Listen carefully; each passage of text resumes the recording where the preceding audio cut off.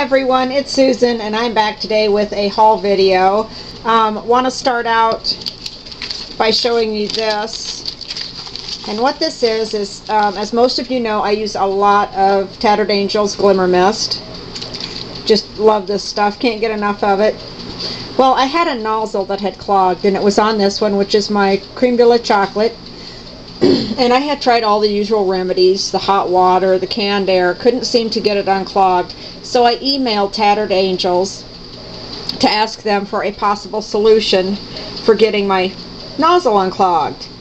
Well, a few days later I received an answer, and in the mail they sent me not one, but two new nozzle sprayers. One I've already put on my bottle, as you can see, and when I got them, they had charged me absolutely zero for them. So I want to say thank you to Tattered Angels and kudos to you on your great customer service. It's always appreciated.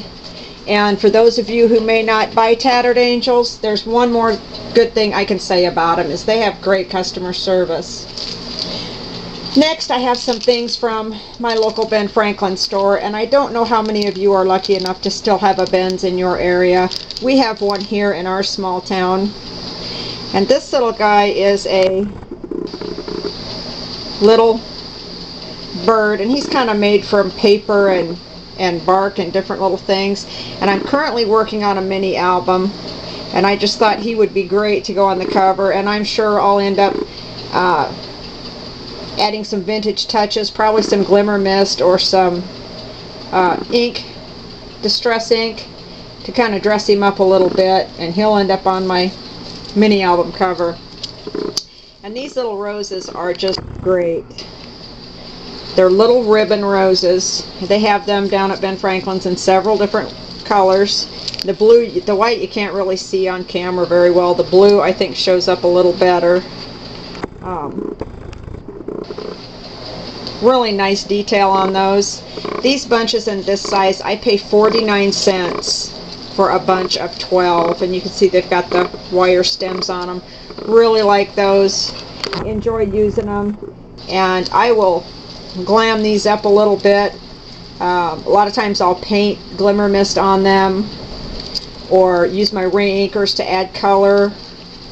Even use a little acrylic paint diluted in just plain tap water. Works really well for coloring things like that.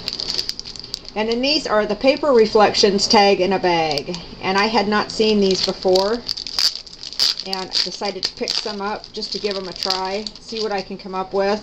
And they're just what they say. They are a little cardstock tag inside of a paper bag. So I'm not quite sure what I'll do with those yet. I'm sure I'll find some uses for them. And one of the things that I like best about my local Ben Franklin's are the trims. They have a sewing department that has just absolutely gorgeous trims, and their trims are all very reasonable. Most of these I buy for under $1 a yard, and they have just some really pretty things. Let me see if I can get these to focus. Well, there you go. There you can see them pretty well. Pretty trims. I also buy tons and tons of ribbon there, and just to give you an example on this one, this ribbon, sorry for the camera movement, I have to zoom it in and out to get it to focus for me. This particular one, I think I paid like 19 cents a yard, so needless to say I picked up about 5 yards of that one. And they have various ones that I really like. Here's another one, just really pretty. And a lot of these, if they're in white or an off-white, I can use my glimmer mist or my stains or re-inker and color them that way and get the custom colors that I like. And probably my favorite one of all is this one, and I love this. I use just a boatload of it. Let me see if I can get this to focus on that. There you go. It's got a little sparkle to it. Got some little sequins back behind the rosettes, and I just really like that one. So those are the things from my local bins. And here in the last few weeks, I have just been on a binge. Most of you know I'm a Tim Holtz junkie. Can't get enough Tim Holtz. The majority of the things that I have from Tim Holtz, I buy from scrapbookingalley.com. I really like their site. I can get things shipped to me quickly.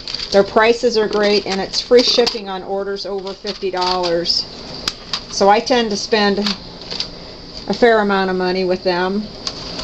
One of the things that I got that I have not had before are the game spinners. I haven't bought these in the past.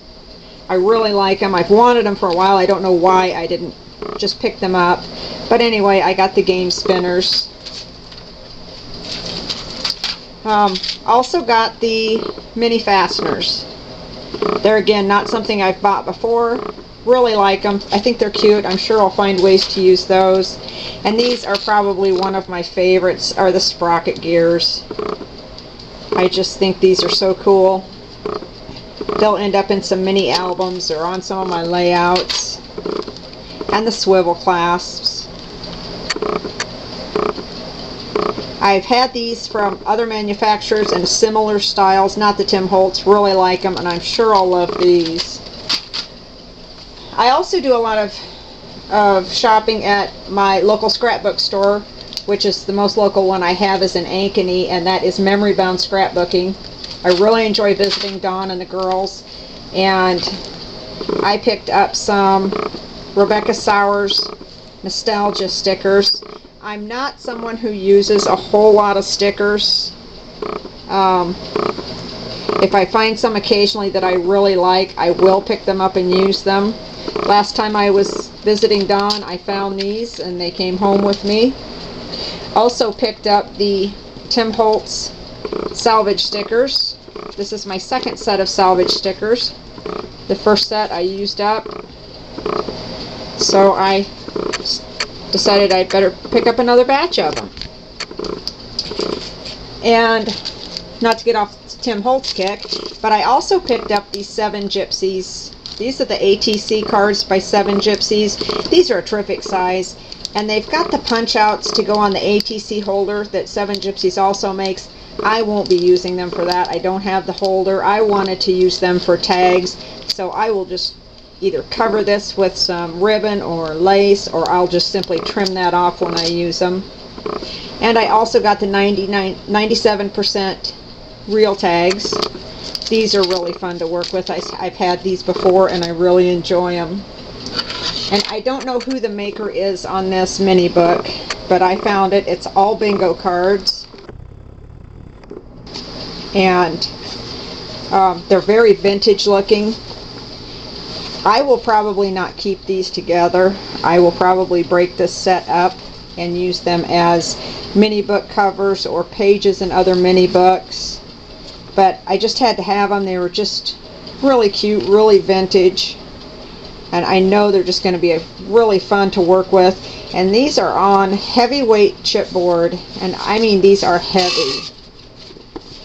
Oh, there's my buzzer. I'll be right back.